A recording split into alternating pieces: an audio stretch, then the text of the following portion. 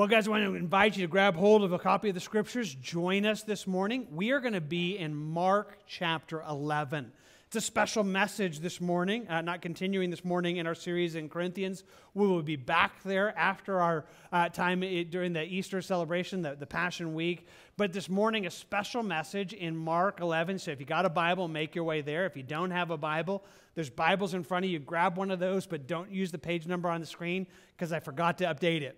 So you got to find it on your own. You got to find it on your own, but hopefully you can find Mark chapter 11 quickly. Use a Bible app if that works for you well. One way or another, have a copy of the Scriptures. If you're joining us online or in the overflow, same invitation to have a copy of the Scriptures open. Well, as you're heading there, why? Why are we having a special message? Well, again, just to be really, really clear, we just got back from Israel. We had 21 of us that made our way to Israel. We got back late Friday night, and so there's just not a lot of space and that to prepare a message for this morning. But I also wanted to give you a little bit of an overflow to share with you a little bit of what God spoke in the midst of that, at least to me. I mean, there's much, much more than we could unpack here. I don't know if it'll make sense. In fact, again, I know some of you just got here, so I want to say again the same thing that I said in the announcement space. Hey, we just got back, and so I just want to between you and I admit I'm a little bit tired and I'm a little bit jet lagged, so it's entirely possible that I'm going to say some really weird things. And I could be like, I don't know what that means. I don't know why I said that. So let's just, you and I just give me like, okay, yeah, God make it work. People were in the first service said that they got it.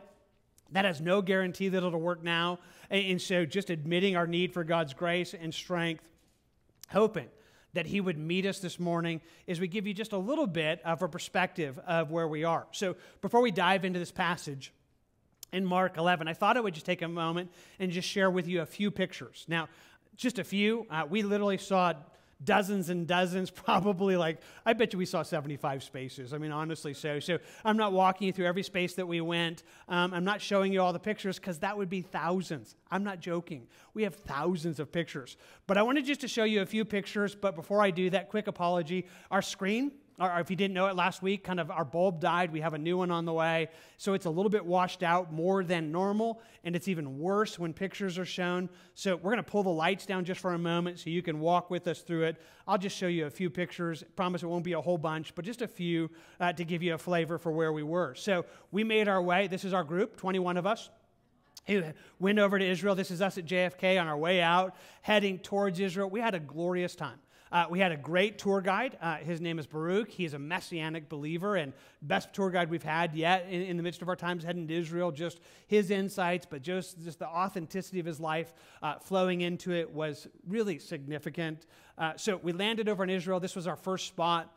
We landed, it went to Joppa, which is right there on the Mediterranean coast, thinking both of Jonah's rebellion when he runs away from God, but significantly of Peter, of where that's really where the gospel begins to move forward, where he heads over to Caesarea and just begins to share the gospel. So we just stood there on that space, beginning to think about the heart of the gospel that moved forward and the heart that we want to be a part of the things that God had for us. So a beautiful space there on the Mediterranean.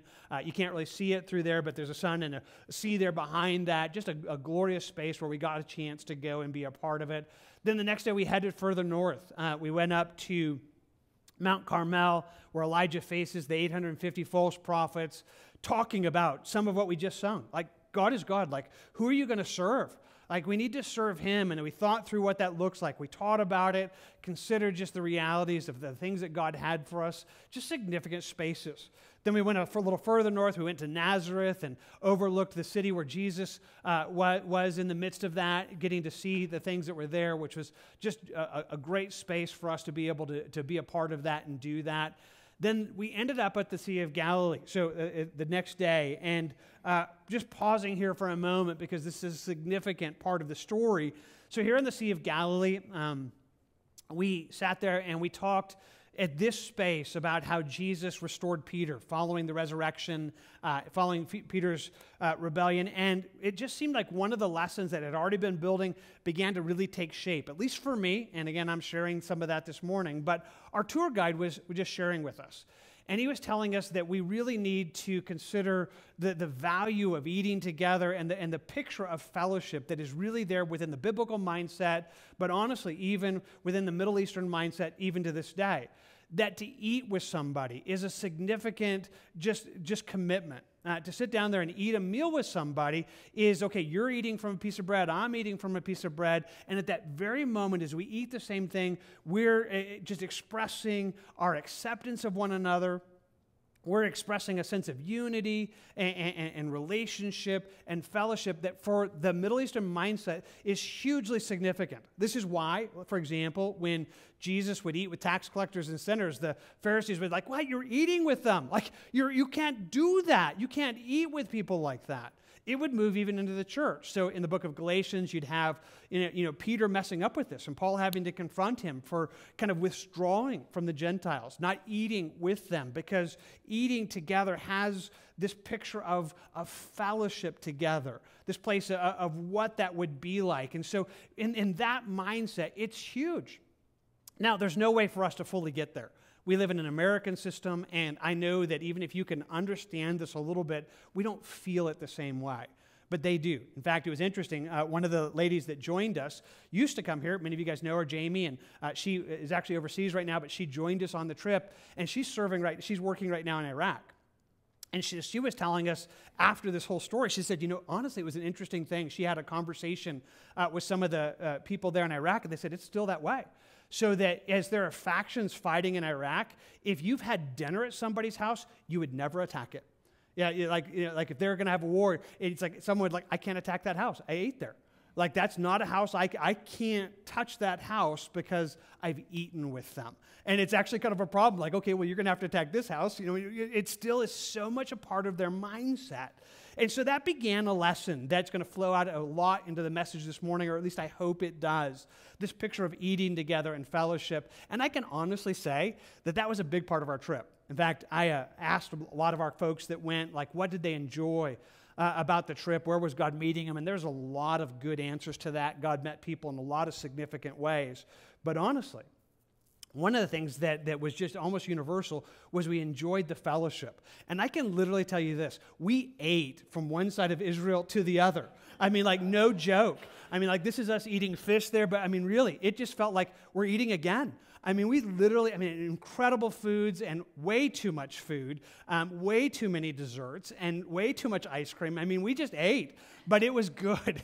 It was good, but there was a sense of eating together and fellowship together that was a huge part of the story and a huge part of what God did in our lives. Okay, well, keeping going, that's us in Galilee, so we continued there. We went to Capernaum. This is a synagogue that really, it has its foundations back to when Jesus would have taught there, which was just significant for us. We got to sail on a boat. It might not look like it, but that's on the Sea of Galilee. There's actually water there, but I know it's kind of washed out. Unless you're on the overflow or online, you're like, I can see it, but that's because but we can't. So there it is, but we literally did. We're on the Sea of Galilee, just an incredibly beautiful space. Now, we say sea, but let's just be clear. It's a big lake. It's not like an ocean. I mean, it's a big lake, but it's beautiful. It's an absolutely beautiful location, and so we enjoyed our time there. But then we began to head south. Before we left the Sea of Galilee, we had a time of just baptisms right there at the edge of it as the Jordan River flows out, and so many of the folks were baptized afresh in that, just identifying with Christ in fresh ways, and just a beautiful space of being able to do that. Then we went up north, and so we got to go to Caesarea Philippi. But if you can notice from the picture, we had some incredibly beautiful days, but we had some cold days. We had rain. We had rain on 3 of the days. That was just one of them. So we're up there, but we had a great group of people. They just trudged through. I mean, umbrellas, rain jackets. We just kept going. It's we're not going to miss seeing what God did. And so we did. We got to see this. And so we're up at Caesarea Philippi where Peter confesses the Lord, which was a lot of fun. Then we began to head south. We went to Beit Shan, and so here we're fellowshipping together. Just kidding. If you don't know what this is a Roman bathroom. This one that they all did together. If you can see the kind of little slits. It's actually had running water under it, so, hey, we were really I don't know, my silly sense of humor, but we were a good fellowship together in the midst of it, so I'll leave that.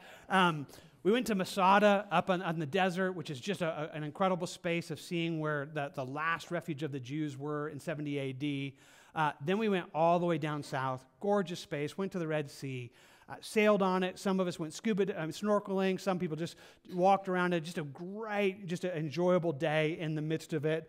And then we began our journey. We went back up north, and we spent the last part of our journey in Jerusalem, and there's just no way to unpack how significant that was, just all that we saw, incredible spaces of where Jesus was in the midst of it. We had fun in the midst of it. We just rode camels, kind of had an experience in that, just fellowshipping over that.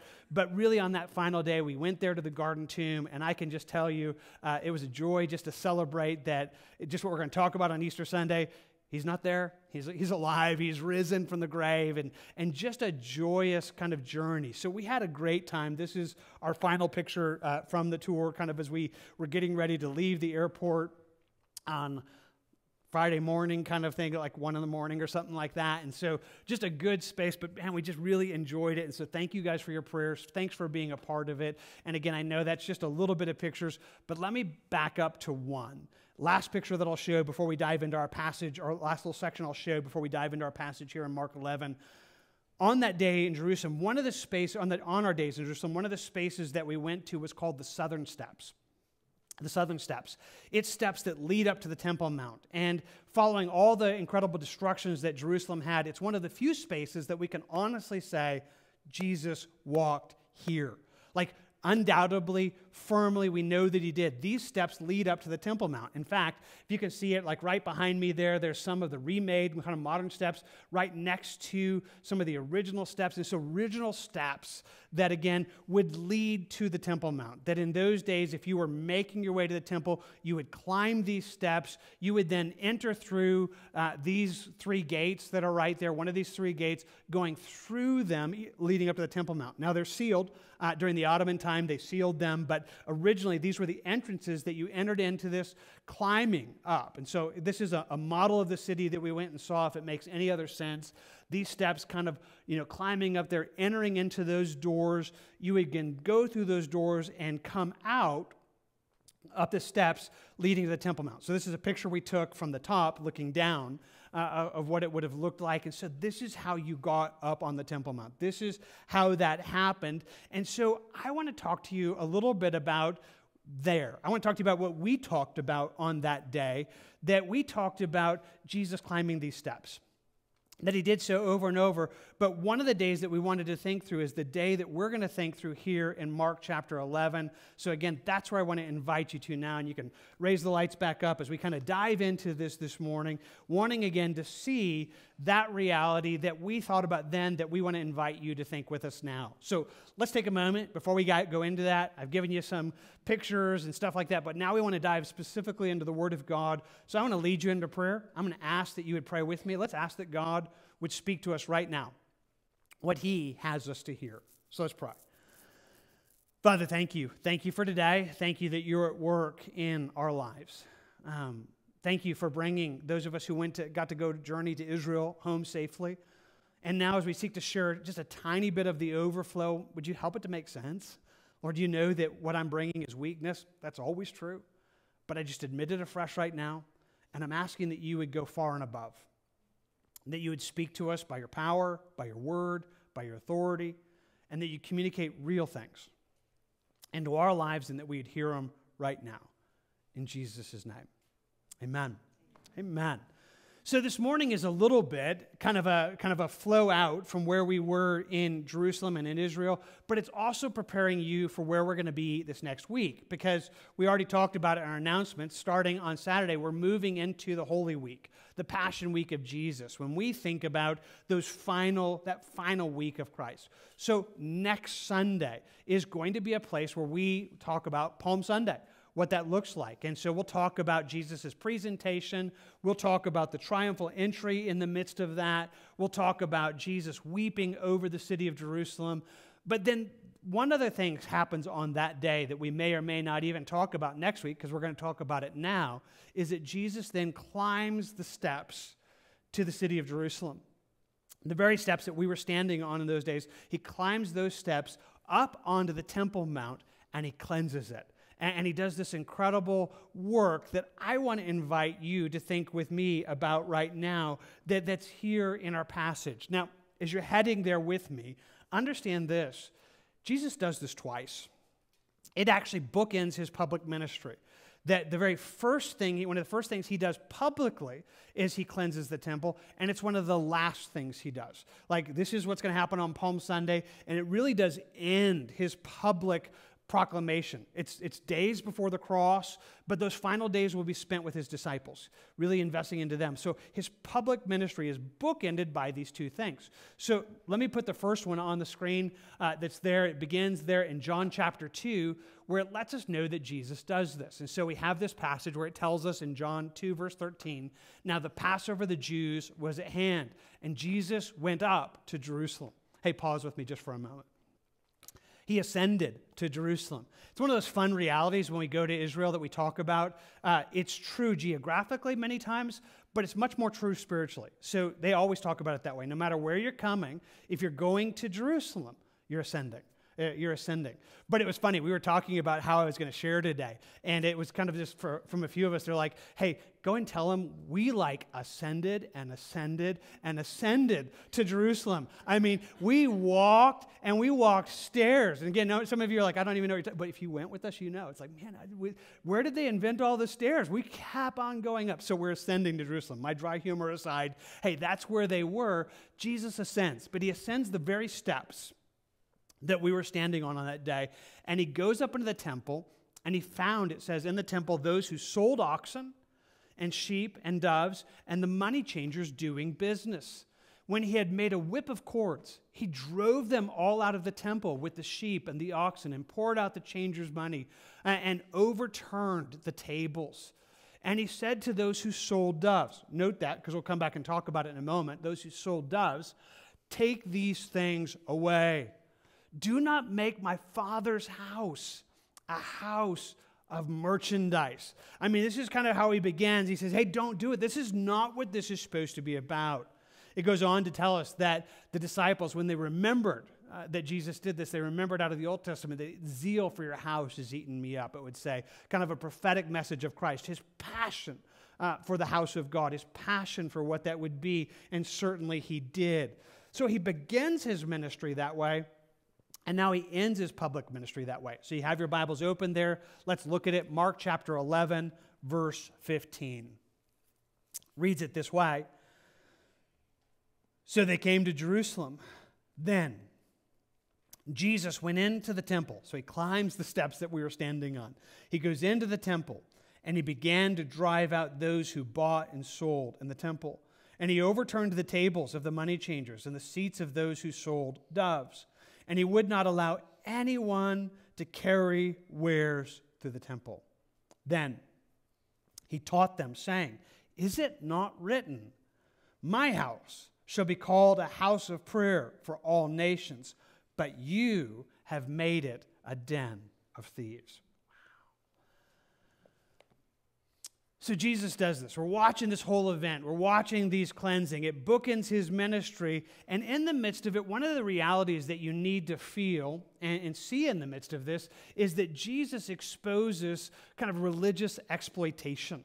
He exposes what that is. Now, he does a number of things, right? You just read it with me, both in the John passage in here, where it lets us know that he begins to drive out those who were buying and selling, that he overturns the tables of the money changers. And you just got to imagine this for a moment. I mean, he's like literally flipping these tables over. He's driving out those who are selling doves, flipping over their chairs, knocking them over who are doing this. Now, here's kind of what realities we need to think through for a moment. Like, why? Like, what's happening here? What is it we need to understand? Please understand, it's not just about money. It's not just about that. It's about exploitation.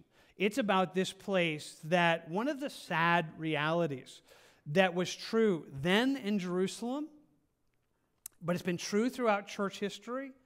But honestly, hey, for some of you who went with us to Israel, you will know this. It's one of the little undercurrents that's just kind of sad. It's one of the undercurrents that is sad, that just this religious exploitation that everybody is trying to figure out how to make a buck. That people are always trying to get money out of people. People are always trying to do that. And one of the sad realities is sometimes it happens in the midst of God's people. So as we read through history, here's how we know it happened. So people would come to Jerusalem. And one of the things that they would do was that for every person, they would give kind of this half shekel. They would give this, what was kind of called a temple tax. It wasn't a large amount of money, but it was this place of acknowledging your personal part in that whole thing, kind of given to us in the Old Testament. But in this day and age, here's what we know that happened. The rulers up there on the Temple Mount began to say, well, you don't want to give God kind of secular money. You don't want to give God like the money that you got from other places. So if you have money that's not our money, well, then you ought to exchange it for actual royal money so that you can give to God a holy shekel. Oh, yeah, it's 5 times more expensive than you'll get anywhere else. But hey, you want to honor God, right? You want to do that. And so there were literally money changers who were taking your money at a huge markup. And yet, if you wanted to do it, you would have to kind of go and, okay, I guess I need to kind of, spend 5 times more than anything else just so I can be able to do this. And then on top of that, maybe you would be bringing a sacrifice. In the Old Testament, it tells us that the sacrifice you give to God is to be an unblemished sacrifice. You couldn't give to God something that was lame or sick. In in Malachi, I talk about that. That's not the way you do it anywhere else. It is this picture of giving God what is real and costly. But here's what we know that happened in the midst of those days. That it began to be a huge racket. So you would maybe be bringing your sacrifice and you had to go through inspection, and there in the inspection, the guy who would be inspecting your sacrifice would begin, nice that you brought this, but did you notice there's a blemish right here? This is not going to be an acceptable sacrifice, and so you're going to have to go find another sacrifice. And there you would be like, now what do I do? And he'd say, well, I can tell you what, my brother Shmuel over here, he happens to have some pre-approved sacrifices that you can go and buy so you could give that to the Lord. Oh yeah, it's 5 times, 10 times more than you'd have to pay anywhere else, but you could do that. Now, specifically, it tells us that Jesus kicks over the chairs of those who are selling doves. And if you can think this through for a moment, that's really helpful to understand. Is a dove the only sacrifice that people gave? Oh no. I mean, the sacrifices were meant to be lambs and goats and bulls. But there's a provision in the Old Testament for the poor. And he says, if you can't afford anything else, you could give a dove as your sacrifice. But here's what's happening. They're exploiting even the poor.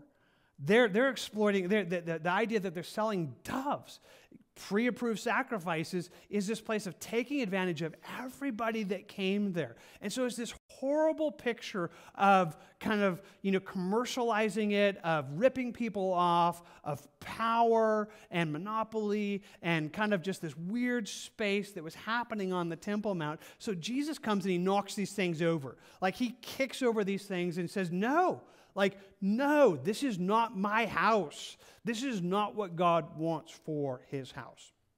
So we talk about his house. In the Old Testament, that was beginning with the tabernacle, then the temple, but even that would go away. So when we think about God's house, let me quickly tell you, where is God's house today? It's not Calvary Roswell. It's you. The Bible tells us that we're the house of God, that now as Christians, we come together to make up God's temple. We come to make up the house. And so when we think about these realities, these are things that sad even to this day. Now, maybe that's enough. Maybe just saying that, you're like, okay, I get it. Totally get it. I understand why Jesus, I understand why this would bookend his ministry. I understand what he's exposing, but just in case we don't, or maybe because we need to go a little bit deeper, Jesus teaches us about it. So go back and notice with me what it says. Just beginning there, just catching it up, we'll just begin at the end of verse 15. He said he overturned the tables of the money changers and the seats of those who sold doves, and he would not allow anyone to carry wares through the temple.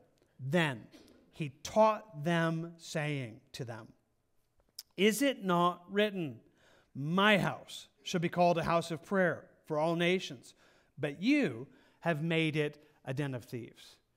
He quotes 2 Old Testament passages that are incredibly significant, telling us that if we can understand what those things are, we'll understand why this is that way, why this has always been God's heart. He begins to teach first on this place where God says, my house will be called a house of prayer.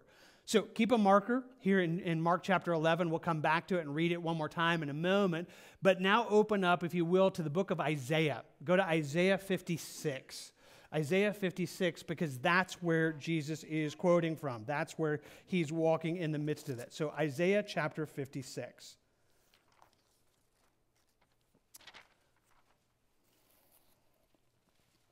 If you don't know where it is, kind of right there in the middle. If you need to use the table of contents in your Bible, do that. Don't be embarrassed. It's great. Just in front of your Bible, have the table of contents, give you the page number, make your way to Isaiah chapter 56. As you're kind of turning to it, I want to begin just reading the verse that Jesus quotes from so you can see it, and then we'll talk about its context. Verse 7. Even them I will bring to my holy mountain and make them joyful in my house of prayer. Their burnt offerings and their sacrifices will be accepted on my altar, for my house shall be called a house of prayer for all nations. Wow. So Jesus is quoting this passage. He's telling us what God intended for his house. Now, I want to say this carefully, but hopefully helpfully. Sometimes people will read this verse and think that what Jesus is saying is that we need to pray for the world, that we need to pray for all nations. Now, that's a good idea, by the way. Like, you should do that. I mean, if this kind of inspires you to pray for the world, then you could do that. And please, yes, pray for the whole world. Pray for people to get saved. Yeah, you should do that. But that's not actually what it's speaking about. It's not saying, hey, that we're supposed to be a place that's praying for the world. What he's saying is that the world who is seeking to pray should be able to come into God's house and find that space. Let's talk about prayer just for a moment. He says that his house is to be a house of prayer for all nations. Prayer is a powerful reality that in many ways, it's this picture of a connection with God.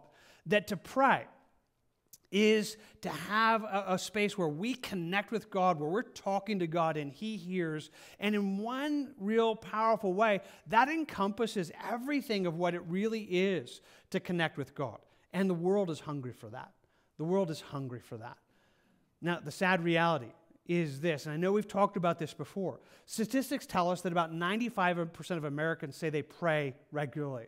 95% of Americans say that prayer is a significant or just a part of their life on a regular basis.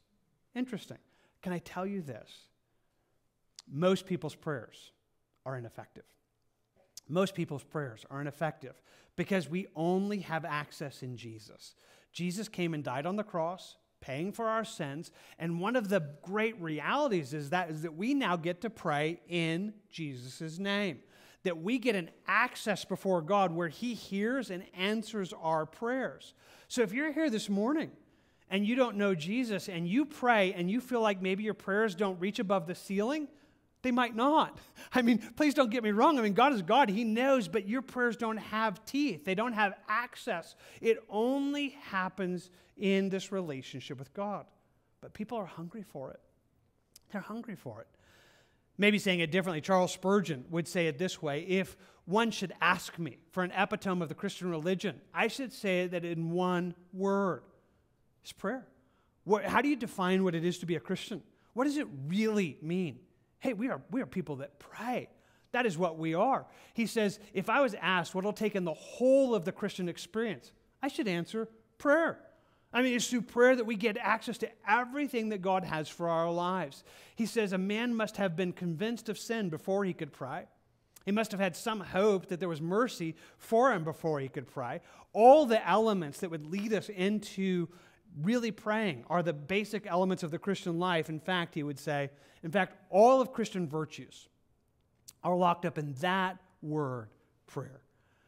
I just want you to think about it. Everything of what we are in Christ is that. It's no minor thing that when Paul the Apostle gets saved, that God speaks to Ananias and says, hey, go and find him because behold, he's praying. He's praying.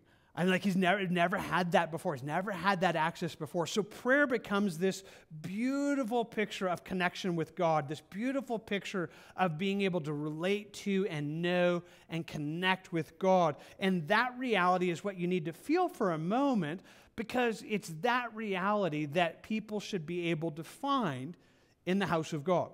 That's what he's talking about. That's what he begins to unpack. And so go back to verse 3. Notice how it begins this section, or where he talks about it, and try to kind of track with the logic that's in the midst of this. Do not let the son of the foreigner who has joined himself to the Lord speak, saying, the Lord has utterly separated me from his people. Hey, pause. So here's going to be a foreigner. This is someone who's not a Jew. This is someone who isn't, having the access, isn't a part of it, but they have a heart. They want to know God. They want to know God. And he says, don't let them come to this place and say, I have no space here. I have no space here. He says, don't let that be there. Don't let them say that the Lord has utterly separated me from his people. He goes on to say it this way. In the middle of verse 3, he says, nor let the eunuch say, here I am, a dry tree. For thus says the Lord to the eunuchs who keep my Sabbaths and choose what pleases me and hold fast to my covenant, even to them. I will give in my house and within my walls a place and a name. Better than that of sons and daughters, I will give them an everlasting name that shall not be cut off. Wow. Okay, so you're tracking, right? So he says, here's these people who, they're not Jews, but they're hungry for God, and they come to the temple, they come to the house of God. They should be able to say, hey, this is there. And he even speaks to the eunuch, and without just taking you through a lot of kind of historical background, this would be those who, boy, even within their culture, have been abused, ostracized, relegated, marked as something that would have been disrespected. But he says, hey, to them, you come into my house, you choose my ways, you choose to hold fast to my covenant, you have a place. I'll give you a place and a name. I'll give you a space that if you're going to seek me, hey, that can be what's there. In fact, he goes on in verse 6 and says, and also the sons of the foreigners who joined themselves to the Lord to serve him and love the name of the Lord, to be his servants. Everyone who keeps from defiling the Sabbath, who holds fast to my covenant, even them I will bring to my holy mountain and make them joyful in my house of prayer. Their burnt offerings and sacrifices will be accepted on my altar. For my house shall be called a house of prayer for all nations. The Lord God who gathers the outcast of Israel says, yet I will gather to him others besides those who are gathered to him. Wow. Hey, Gentiles, most of us here this morning, that's us. That's us. He says, others who are outside us, I'm going to bring. I'm going to bring to where they find access, where they find help, where they find hope, where they find a space. He says, my house is meant to be this place that the whole world who is looking for connection with God would find it. I mean, that's what we're supposed to be. That's what we're supposed to be about. That's what we're supposed to do. And if you can understand this, well, guys, this is the gospel. This is the heart of the gospel. This is the heart that God has for the world. If you can feel what Jesus is explaining here, the heart and the compassion that God says, I am longing to draw to myself people from every tribe, tongue, and nation. I want them to come and find access and help. But in the midst of the religious exploitation that was taking place on the Temple Mount, it was messing up the message. People who are coming from around the world, hungry for God, would come to this space and find not a people who loved God and were seeking him and praying him. They found another person who was ready to take advantage of them, another person who would abuse them, another person who would make it hard. And it's as if they'd come here with this hunger for God and find themselves disappointed, broken, feeling like, well, I guess there's no space for me to find help and hope. There's no space. And God says, no, don't let that happen. That's not what God's house is supposed to be. That's not what we are. We are supposed not to, that is not supposed to be that way. That was again true of the tabernacle, later the temple. But now the temple of God in our day, which is you and me, that we're the space where people should be able to come to us and find hope and find help in that hunger for God and that seeking of him.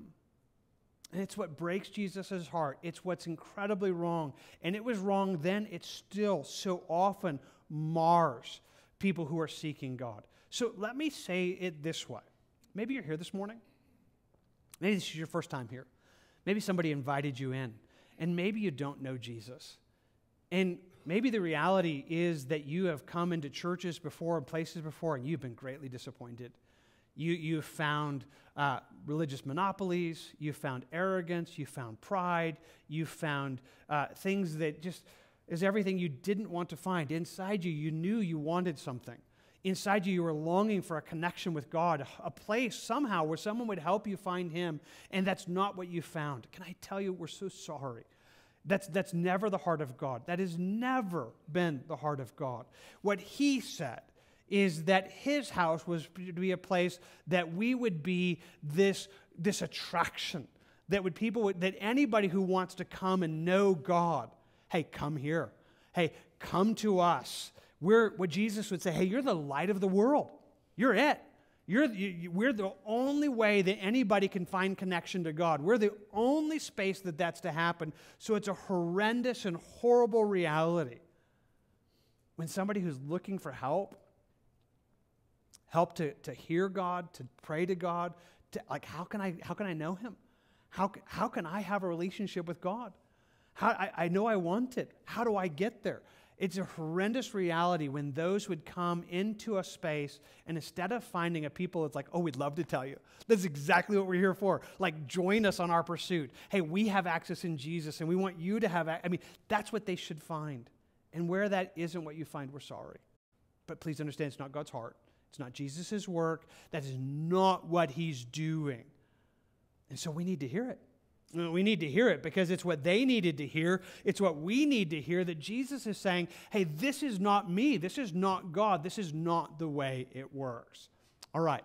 So we're going to go back to Mark, but before you do it, keep a mark here in Isaiah because we're going to come back to just a few pages after that, and so it'll be easier for you to come back. But now turn back with me over to Mark chapter 11 for a moment because Jesus teaches two principles here in Mark that help us understand why he's so offended, why God is so heartbroken over this religious exploitation that was taking place.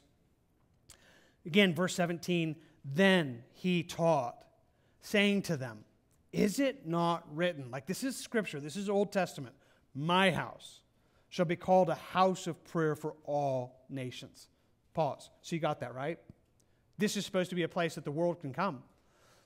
God's place is supposed to be a place that people who are hungry for God can come and find help. Secondly, but you have made it a den of thieves. He says, instead of that, you've made it something entirely other. He tells us that and what we need to understand is this danger of making it a den of thieves. Now here, he's quoting out of the book of Jeremiah. So now you can turn back. If you kept your marker there in Isaiah, it'll help. Just go to the right a little bit, because right after Isaiah, you get Jeremiah. You're near the end of the book of Isaiah. Jeremiah's at the beginning. Make your way to Jeremiah chapter 7. Jeremiah chapter 7.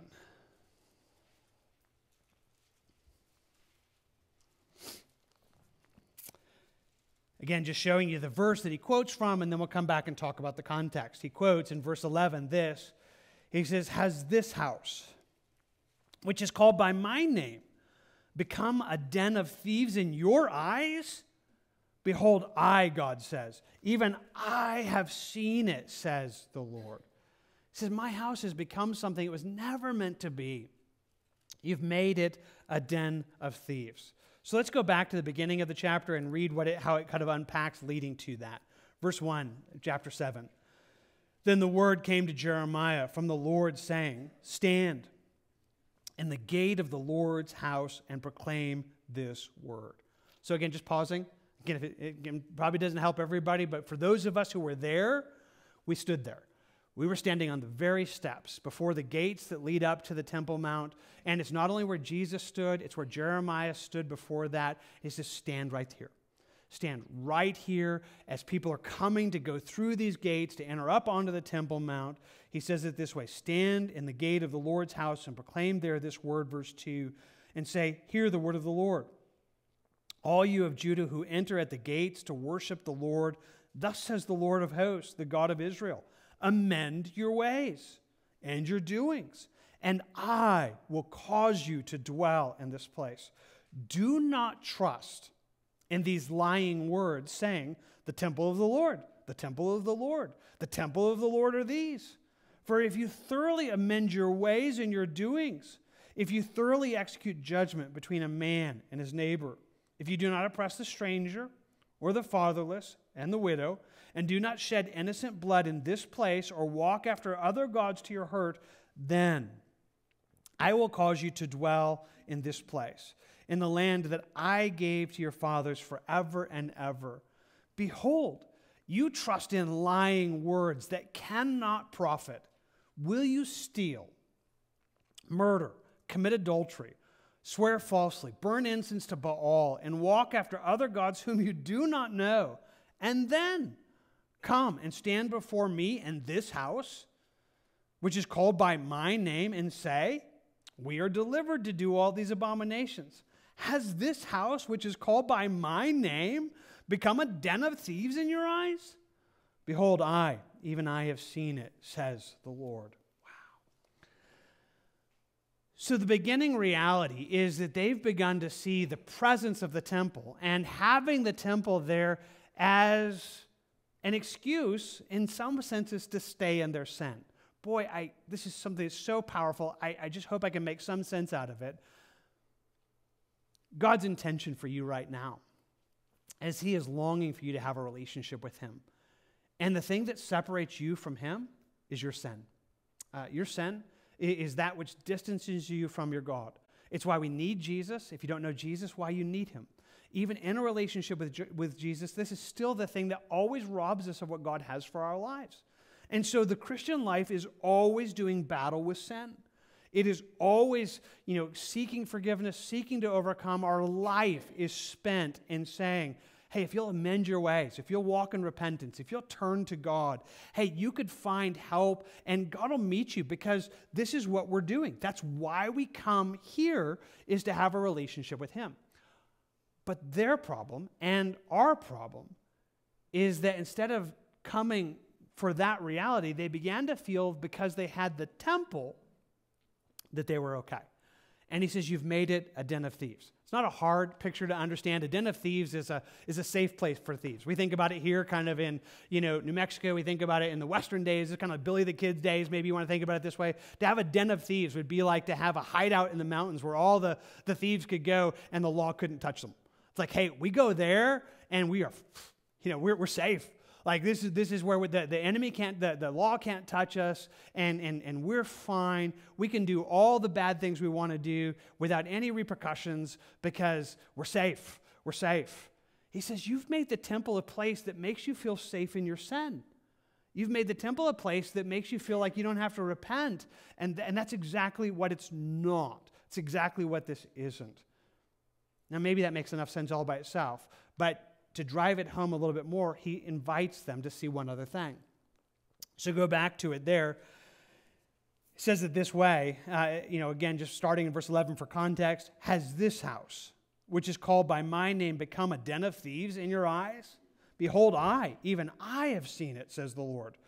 But now, go to my place, which was in Shiloh, where I set my name at first, and see what I did to it because of the wickedness of my people Israel. He says, I want you to go to Shiloh. I want you to go to Shiloh and see how I feel about this. Now, again, I just want to tell you, for us who went to Israel, we did the very thing. We went to Shiloh, one of my favorite spaces going into the land of Israel. We went actually to the place where God says, hey, I want you to go and see it there. Shiloh, it's this amazing location. Again, I know it's a little bit hard to see. That's us, some of our group down there, the place. This is where the tabernacle, where God originally kind of made His plant in the land of Israel, where that stood. Hey, here's a different picture, kind of just pulling it out of it from the whole valley in the midst of it, so you could see there was this valley place where they were supposed to come, where the tabernacle stood. Now, if that's unfamiliar territory, I'm sorry. There's no way for me to give it to you in its entirety, but it was God's presence. So back in the book of Joshua, when the children of Israel first made their journey into the land of Israel, making it the land of Israel, he says it this way: the whole congregation of the children of Israel assembled together at Shiloh and set up the tabernacle of the meeting there, for the land was subdued before them. Shiloh. It's where the tabernacle first stood. It's really the center of Israel from the days of Joshua, long before Jerusalem would be kind of the, capital of the nation. Shiloh was the capital. Shiloh was the place of God's presence. Shiloh was the place where the tabernacle stood. Now, there was no tabernacle there when we got there. Hey, but we did go down south, and so we went to see this model of a tabernacle, this incredible space that all pictures Jesus, this place that was meant to be God's presence. So this is us kind of getting a chance to tour some of it. Really fascinating site. We actually went into the tabernacle, and we did our best to bring the ark back. Just kidding. But we did try, in the midst of it. But hey, this is a shot that Chris got up on the hill and took a shot over it, but you could just see this place that says, hey, this was meant to be where you went and found God, where it was meant to be of God meeting with his people, that the place of Shiloh was that God with his people, meeting with his people in the tabernacle. And again, this is how it was for 300 years. Now, I know that sometimes you can just read that. That's longer than we've been a nation, okay? So this is 300 years that's where God was known. That's where people went to find God. That's the tabernacle. That's where people journeyed. This is where everyone that you can kind of think through in the midst of that, following the days of Joshua, whether it be Deborah, ending up in the life of Samuel, where so many came and found him here. This was that space where they connected. But in the days of Samuel, when Samuel was a young man, everything changes. In part because this space has now become so corrupt. It gives it to us this way in 1 Samuel chapter 2, verse 12. It says, now the sons of Eli were corrupt, and they did not know the Lord. The sons of Eli, they were the priests. These are supposed to be the religious leaders who are watching over this place of access to God, and he says they're corrupt. The passage goes on to say that they're immoral, that they were sleeping with the women who would gather in this place. They were ripping people off. They were stealing their sacrifices. They were making horrible spaces about it. And then God just says, they don't even know me. Like, these are supposed to be the leaders. They don't know me. And so this place that was supposed to be a house of prayer for all nations, where people are finding God, boy, God is not being known there. And that leads to the next step. There's a war that breaks out in chapter 4. It says Israel went out to battle against the Philistines, and they encamped beside Ebenezer. The Philistines encamped at Aphek. Then the Philistines put themselves in battle array against Israel, and when they had joined the battle, Israel was defeated by the Philistines, who killed about 4,000 men of the army of the field. I mean, this is horrendous reality. They're going to battle up against the Philistines, and they lose. God's people lose. They lose, and the Philistines, they're absolutely conflicted and confused. Like, why are we not winning? Why didn't we win the battle? How is it that the enemy is winning in this moment? And so they gather together. The people had come into the camp, and the elders of Israel said, why has the Lord defeated us this day before the Philistines? Like, why are we not winning? And so they have an idea. They say, let us bring the ark of the covenant of the Lord from Shiloh to us. And when it comes among us, it may save us from the hands of our enemies. So this is a great story. I'm not going to go and read the rest of it. So if you want to read the rest of it, you can. But I just want you to pay attention to it this moment. They're like, we're losing. How do we win? And they have this idea. We should go get the ark. The ark that was in the middle of that tabernacle was the place of meeting with God, the place of God's presence. He says, let's bring it. But you got to notice exactly what they say, because how they say it is the problem. Let's bring it that it may save us. Let's bring it that it may save us. It's no longer about God. It's no longer about his presence. They now think if they have the ark, they win. As if the ark itself was the point. It doesn't work. It doesn't work. They lose the battle. They bring the ark into the battle. The Philistines wipe them out. They destroy most of the army of Israel. They kill the priests, and they steal the ark. Hey, if you go on to read the story, it's one of those really fun stories there in Samuel. The ark is then taken into Philistine territory, and then God judges the city where the ark is. And so they send it to another city, and then God judges that city, and they send it to another city. And finally, the Philistines are like, man, we can't do the ark. Like, give them back the ark. And they send the ark back to Israel. But it never comes back to Shiloh. It'll end up over in Beth Shemesh. And it'll stay there throughout the entire ministry of Samuel, throughout all the days of Saul. And about 70 to 80 years later, David becomes king. And when David becomes king, the first thing he does is says, we need the ark back. We need the ark in the center of his people, and he brings it to Jerusalem. He sets up a tabernacle there for everybody to come and worship there, and that's where it's going to stay. That's where it's going to be for a while. But again, if you're tracking through this for a moment, it never comes back to Shiloh. When they lose the ark, when it leaves this moment, it never comes back. And there's a desolation that enters into that city. There's a desolation that marks itself there. That's what God is telling Jeremiah. Hey, go and look.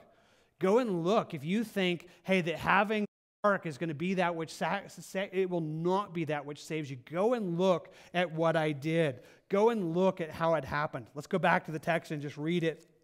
Verse 12 says, but now go to my place which was in Shiloh, where I set my name at first, and see what I did to it because of the wickedness of my people Israel. And now, because you have done all these works, says the Lord, and I spoke to you, rising up early and speaking, but you did not hear. I called you, but you did not answer. Therefore, I will do to the house which is called by name, my name, in which you trust, and to this place which I gave you and your fathers, as I have done to Shiloh. I will cast you out of my sight, as I have done to all your brethren, the whole posterity of Ephraim. So this time he's speaking of the temple that Solomon built. He says, I'm going to do it again. And he did. The temple is ruined by Nebuchadnezzar, destroyed. Israel's carried into captivity. But here's where we're needing to kind of just wrap our brains around it. How did it go wrong? Well, it came wrong when they lost sight that it was meant to be about God. That they began to see it as an it. They began to see the ark and seeking God as an it. They began to see that which has never been God's heart. The key that you need to kind of grab in the midst of this is it's always about God. It's always about fellowship. And so it's always about repentance. It's always about this place of saying, God, I want to know you. I want to come and be yours. That's what it's supposed to happen. And that's where they messed it up. Now, you might find yourself thinking, hey, I can't believe they did that. Can't believe they carried the ark into the battle and thought that would win. We would never do such a thing. But we do. And you might not even realize you're doing it. So let me kind of put it to you this way. The danger is that you can begin to think of church as an obligation that once you do this, you can go and live however you want. So it happens. It happens in people's minds. So they'll begin to talk about it like this. Like, hey, I need to go to church on Sunday. I need to go to church on Sunday because that just sets the whole week up, man. If you go to church on Sunday, that just, boy, if I miss church on Sunday, oh, it's just all bad. But if I go to church, I mean, my family's better, my job is better. I just need church. I need to go to church because church is a great thing. Church is a great space. Now, don't get me wrong. I'm not saying that church is a bad thing. But if church is the point, then we've missed it entirely. Because church is not the point. The point of coming to be with God's people is God. We come in the midst of God's people so that we'd find a group of people who are seeking Him, and we come to pray and worship, not because we want this building or this space. We want God. We want Him. And so, yes, it's helpful to worship with God's people. Yes, it's helpful to study His Word together. Yes, it's helpful to be together. But if it doesn't draw us close to Him, it is pointless. It is pointless. And the terrible reality is there's a whole bunch of people who feel, hey, as long as I do church on Sunday, it really doesn't matter how I live my life. God doesn't care about Monday or Tuesday or when. I mean, as long as I do my obligation, as long as I show up on church on Sunday, I'm good. And I'm gonna be blessed. And God's like, what? No, amend your ways. Amend your doings. Repent. Come to me, because that's what I'm wanting. And you're missing the entire point if you don't understand it's about God's presence. So let's come back to it this way. So I showed you a picture a few moments ago. Let me show it to you again. And I wish I could say this better than I'm about to say it. I don't have time nor ability because it was just one of these great lessons. Now, it is something that I think I've known before, but it landed for me in a fresh way when I was there in Israel this time. One of the interesting things we discovered is every space that God set his name, a place where he wanted to gather his people, was never on the mountaintops. It was never on the mountaintops. It was never that way at all. In fact, that's where idols were found. And so if you read through the Old Testament, it's like, hey, they worship God on all the mountaintops. Where God was meant to be found was like in Shiloh. So his place was always in a valley surrounded by mountains. So if you're here in Shiloh, that's where the tabernacle stood, and then there's mountains all the way around. We talked about it there as we were going up to Mount Carmel, that it wasn't really on the mountaintop. It was on the valley, and it's the same kind of deal. If you go to Jerusalem, sometimes people think, hey, Jerusalem is that city on a hill. Well, it is, and it isn't. It's on a little hill. It's on a little hill surrounded by mountains. As the mountains surround Jerusalem, so the Lord surrounds his people, it tells us in the Psalms. It's on a little hill with valleys and then mountains up on the side. Why? Why does God do it this way? Well, it has a really powerful image, and it goes back to the idea of eating. So if you were coming in the tabernacle or temple in the old days and you were coming to get right with God, you would go to the temple, and there were 5 kinds of sacrifices you could make, given in the book of Leviticus. 2 had to do with your sin. 2 had to do with your sin. When you had a sin offering, you would bring it to the tabernacle, and the whole thing would be burned. The whole thing would be burned. Needed to, because you're dealing with your sin. But that was 2 out of the 5. Once you dealt with your sin, there were 3 types of sacrifices you could make. And the single thing that made those sacrifices significant is you would bring a part of that sacrifice and burn it on the altar. And then you would take the other part, the other half, and you would go up in view of the temple or tabernacle and eat it on the hill. So if you can see these hillsides, you can see what it looks like. You would come and bring that sacrifice, having half of it burned on the altar, and then half of it you would eat up on the hillside. And here's the imagery. It's as if you're having dinner with God. It's as if you've come into a place to have fellowship with him. That you've come in to say, hey, is God eating part of this meal? Is this burning on the altar? And I'm eating part of this meal? Hey, we are fellowshipping together. That's what this whole thing is about me having a relationship with God. That's what I'm doing. That's how it works. And so the whole thing was this imagery of the whole point of gathering. The whole point of being at the house of God was to have a relationship with God. I mean, that's what he's after. That's the point of what it is. That's the key that's there, and it's the key that runs through the entire Bible. In fact, think about it this way. Last book of the Bible, Jesus is speaking, and he says it this way, behold, I stand at the door and knock. If anyone hears my voice and opens the door, I will come into him and dine with him, and he with me. It's the same imagery. And it's an imagery that he's speaking to the church. He says, I'm knocking, and I want to eat with you. I want to have fellowship with you. I want you and I want us to enter into such a relationship that we know, that you know me and I know you. I mean, that's what we are. That's what the church is. That's what we're about. And yet that's the very reality that was being destroyed. This is why. This is why Jesus came in to cleanse the temple. This is why he was doing this, because he's exposing this thing that we think about this place, that he's cleansing it, that he begins his ministry and ends his ministry this way, because he's saying, hey, this is what we are. I mean, this is what God's place is supposed to be. It's a place of knowing him. In fact, think about it this way. So, in another incredible significant event in Israel, David goes into the valley of Elah, and he faces Goliath. You guys all know the story, right? And David and Goliath, lots of great reactions there. But as David faces this giant, he makes 2 proclamations. 2 proclamations as to why he wants Goliath to fall. And he says it this way. He says, this day the Lord will deliver you into my hand, that all the earth will know there's a God in Israel. He says, I want you to fall because I want everybody to know there's a God. I want those who are hungering to pray to God and to connect to God will find there is a God in Israel.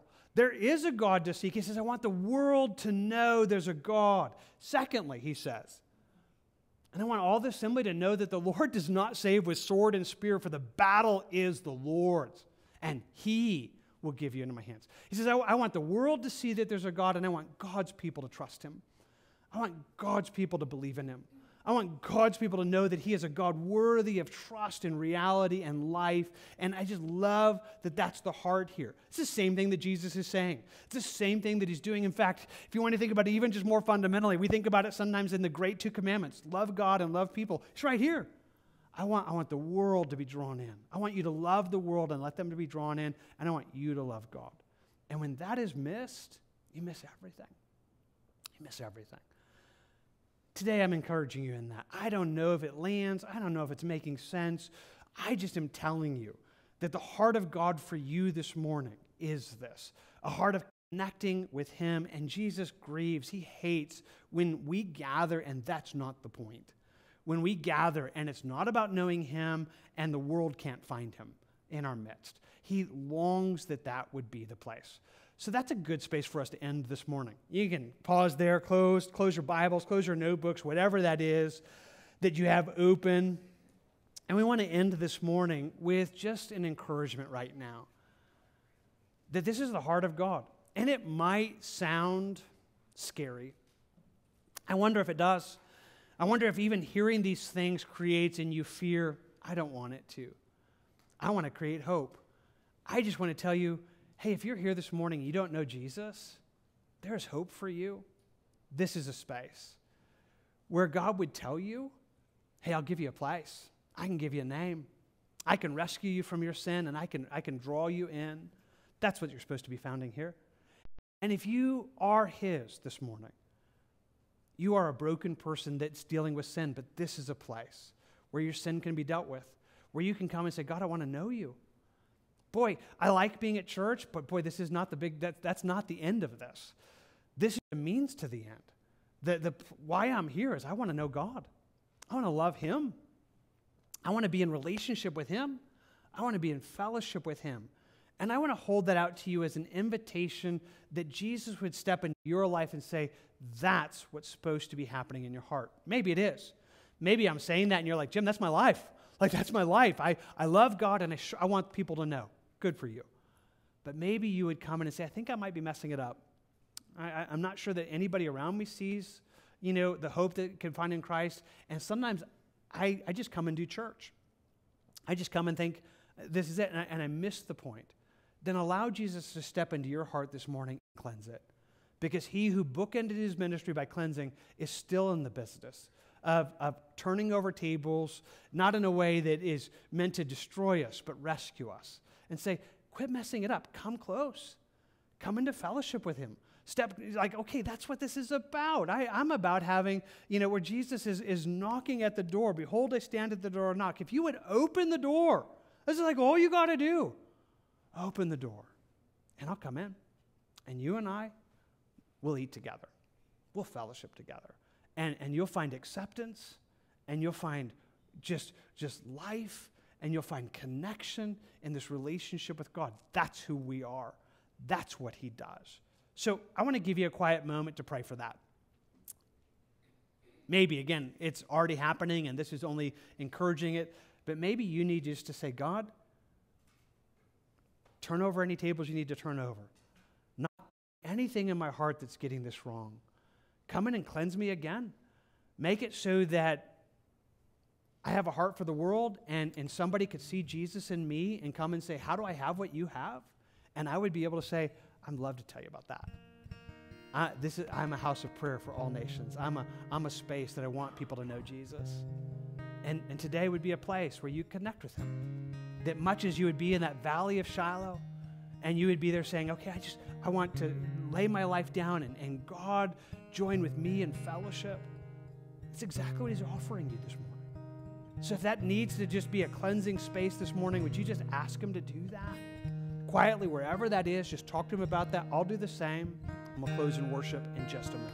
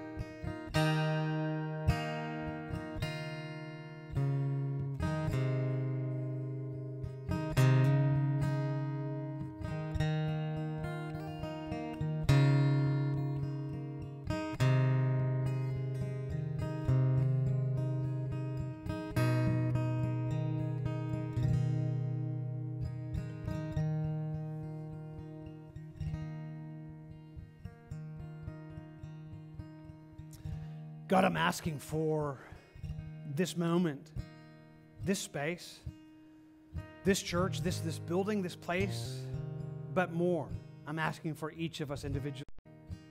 Would you make us a house of prayer for all nations? Would you help us to be the light of the world that you've called us to be?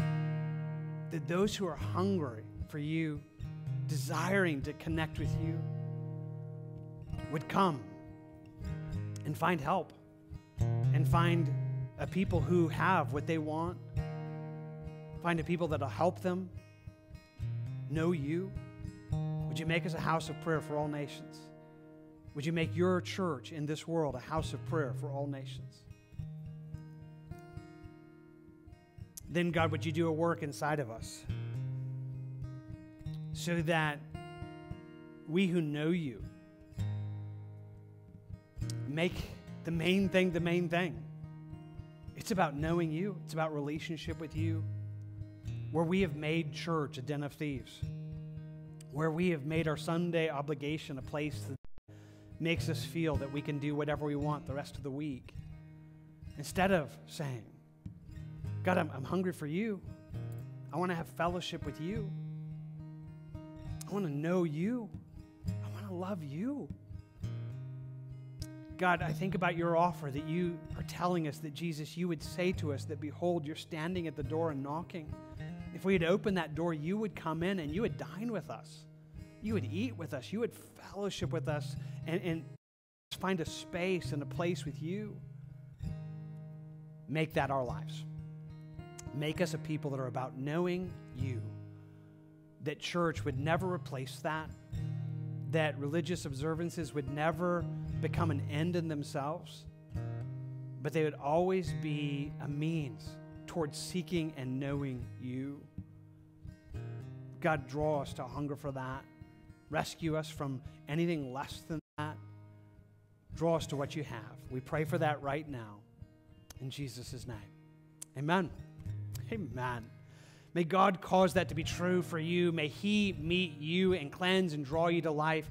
If you're here this morning, you don't know Jesus, we want this to be a place for you, a place where you could find connection with God. And so we're here. Come up and talk to us afterwards. We'll help you get there. We'd love to pray for you in that and be a part of that. But leaving that with you, I want to invite you now. Why don't you go ahead and stand? We're going to close in a final song of worship. Before we do that, though, one last piece of information from our tour. So our very last site we saw, the very last thing we went to is we went to a cemetery where just a little over 40 years ago, an archaeologist was digging there and happened to find a subterranean cavern that had never been discovered before. And in that cavern, he found a silver scroll that literally has the oldest copy of Scripture in existence. Way back from Second Temple era, the oldest, recorded writing of Scripture anywhere on this roll of silver that took years for them to unpack. So deep in this cavern, they found it. Luckily, we had Chris and Catherine. They dived into the space for us in there, like 7 feet deep, just to make sure there wasn't another one. But literally, so on this scroll was written 2 scriptures. But one of them is the number 6 passage I'm about to quote to you. Quote every Sunday. That literally the oldest copy of the Scriptures in existence is something that God gave us that communicates this blessing of number 6. The Lord bless you and keep you. The Lord make His face shine upon you and be gracious to you. The Lord lift up His countenance upon you and give you peace.